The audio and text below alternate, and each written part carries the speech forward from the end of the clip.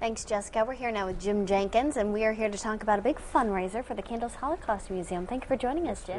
You're welcome. Tell us a little bit about it. Friday, October 22nd, from 7 to 9:30 will be our 5th annual fall reception. At that reception, we will have a wine tasting that's hosted by Bourbon and Canal, and it will feature the opening of our new exhibit, and that's been sponsored by the Wabash Valley Community Foundation and T's Helping Hands. But while you're there, you can participate in a silent auction. We have 4 Disney tickets and a couple of airline tickets. And then some lucky person is going to walk away with a 50-inch flat-screen TV that we'll raffle off that evening. There you go. Yeah, should be a good time. And so if people want to get tickets to this, do they need to get tickets? How do they go about doing this? Sure, I'd suggest they call the museum at 234-7881 or visit our website.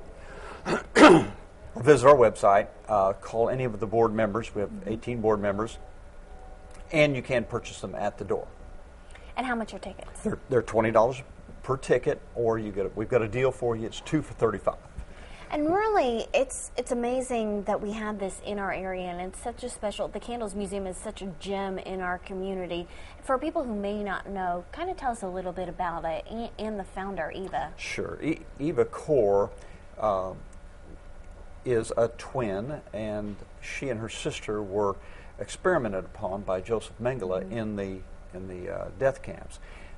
They survived just through will, determination, and just being very strong people. And Eva's sister has passed, but she's still alive and with us and here and lives here in Terre Haute. She's had a very interesting life, and this museum is a result of her and her husband Mickey's very hard work.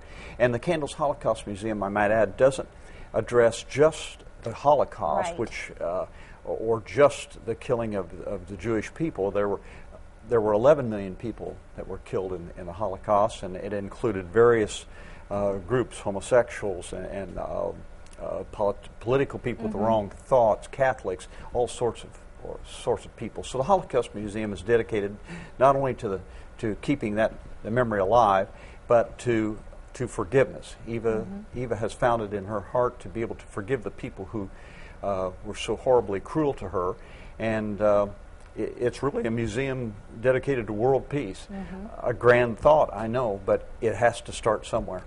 And it is very interesting, and if you haven't been out there, definitely we encourage you to go out and come to the fundraiser. Oh, we'd love to have you. Please stop by and see what it's all about, and it's a great place.